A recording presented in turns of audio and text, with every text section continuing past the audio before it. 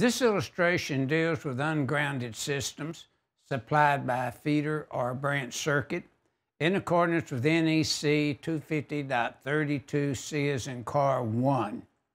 Now previously we've looked at systems that were grounded. In other words, the power supply transformer, whatever was supplying the power, was a grounded system.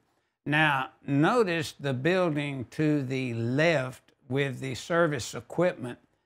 The utilities are supplying an ungrounded system.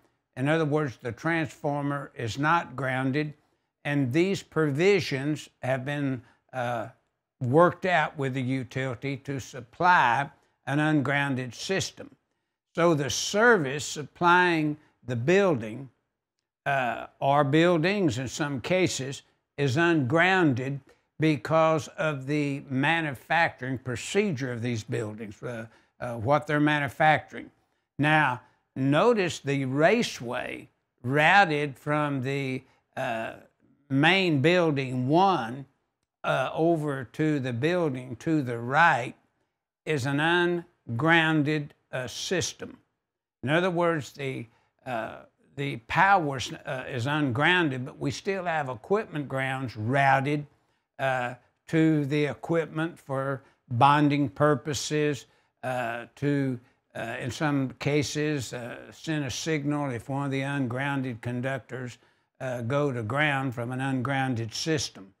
And notice the equipment ground, if you review the panel board in the building to the right, the called out information basically says the equipment ground connected to the grounding electrode system and the building number 2 complies with 250.32C as in car 1, and then of course the grounding scheme being an equipment ground and maybe a raceway system too, in accordance with 250.118, we as designers and installers use 250.118 to provide a grounding scheme.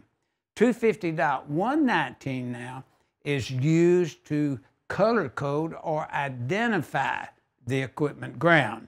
And then once again, as I have previously, I recommend your review of 310.6 and 310.10 that deals with color coding and identification, and then also insulation used in wet, damp, dry locations that where the conductor's insulation is exposed to the sun.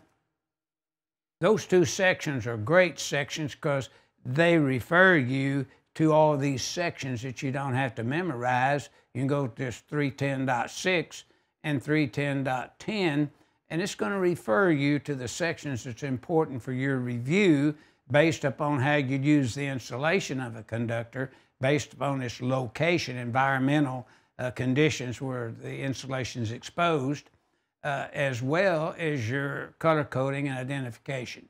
Once again, 310.6, 310.10, know those.